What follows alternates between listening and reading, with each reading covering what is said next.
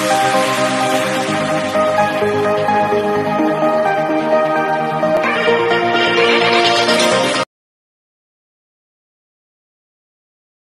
guys, welcome back to our YouTube channel.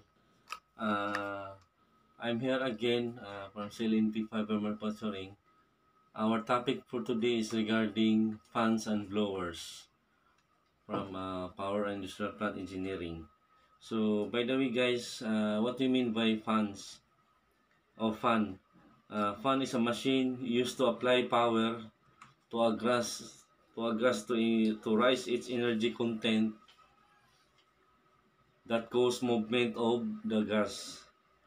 Okay, so next is the blower. Blower is equipment or fan also which is used to force air under pressure that is resistance to the gas flow, which imposed primarily upon the discharge. Next is the exhaust fan or exhauster. It's a fan which is used to withdraw air under suction that is resistance also to gas flow, which imposed primarily upon the inlet or intake of the fan. And as we encounter in the actual practice, what are the common uses of fans in the construction or in the power plant? It can be used for ventilation, air conditioning.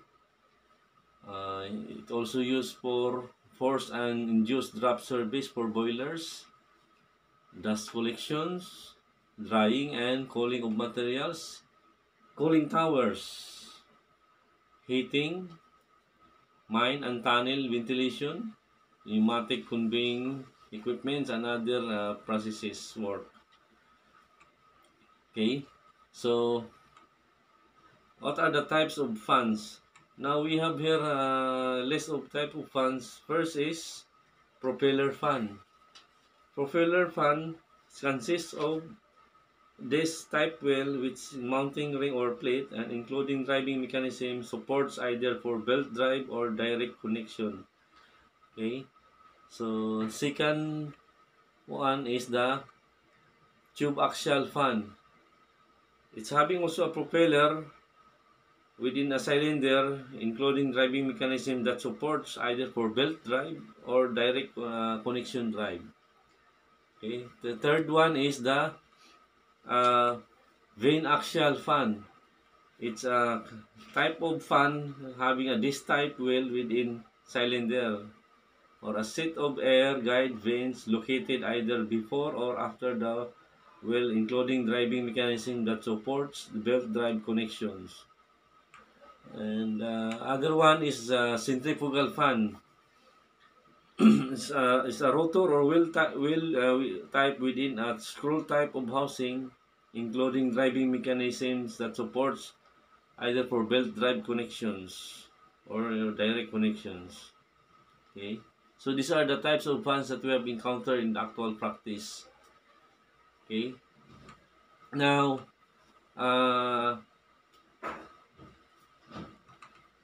after we studied before for Bernoulli's equation, we will study now for the heat and power calculations for the fan. Now these are the basic assumptions. First is constant temperature. Second is negligible in velocity inlet. Okay, so capacity of fan represents as Q. Normally we are using Q as a equation for fan, capacity of fan, which is equal to volume flow rate measured at outlet. A volume flow rate of fan is usually measured at the outlet of the fan in terms of cubic meter per second or in terms of cubic foot per second. So next is the volume flow rate of fan or capacity of fan is equal to the area times velocity, where the area is the area of the fan, the diameter, it's the area of the fan times the velocity. Now the static pressure head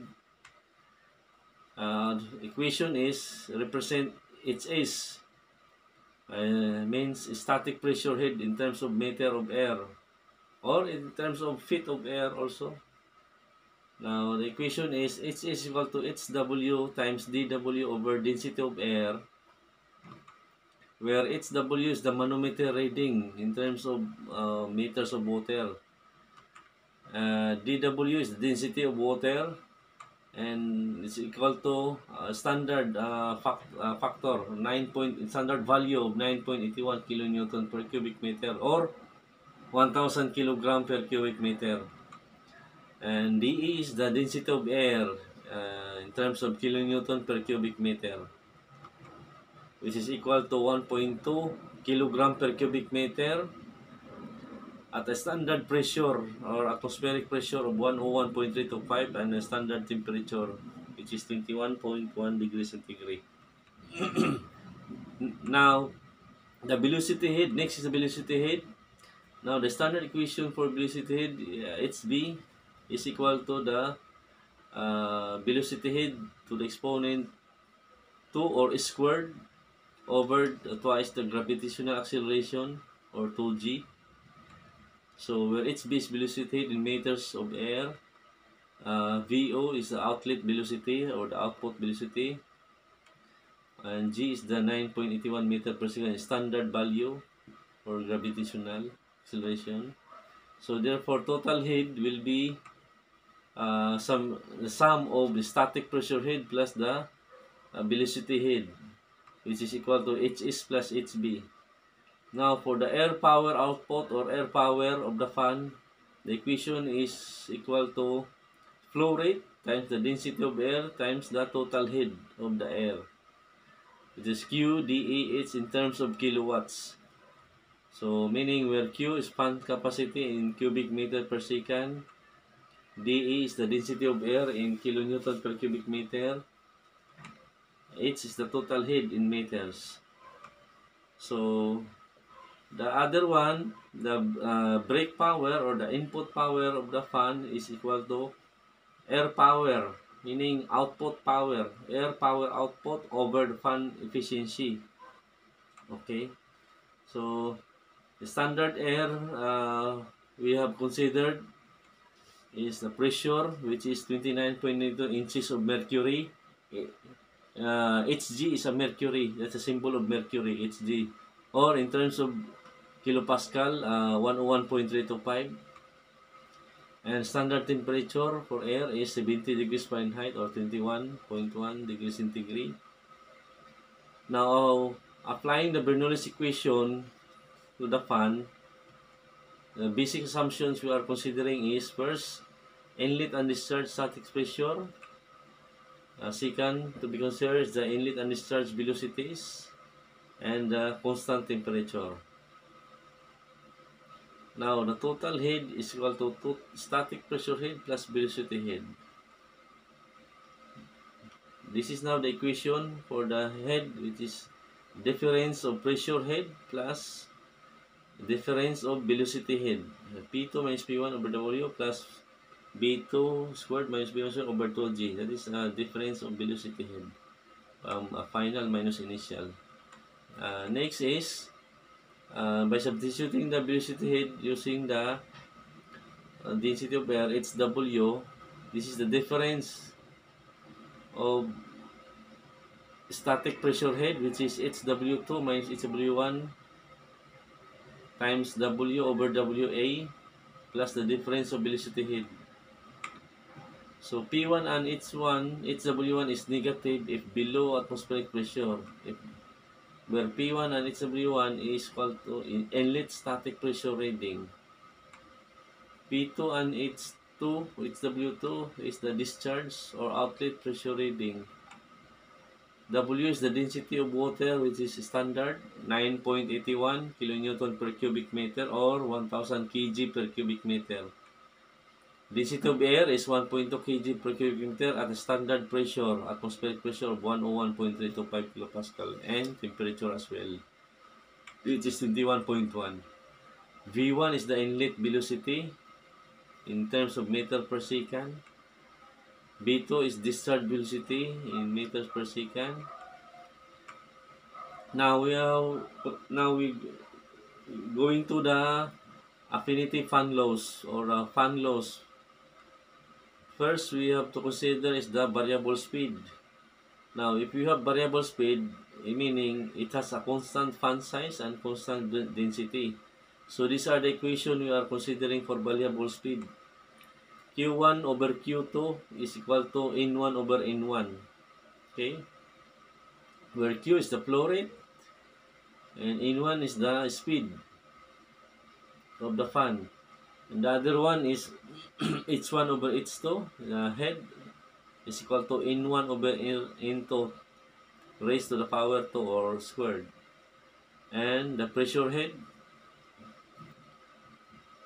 is equal to N1 over N2 to the power 3. Now, second is considering the variable density. Having constant fan size and constant speed. So, these are the equation for variable density. The flow rate, Q1 is equal to final flow rate, Q2.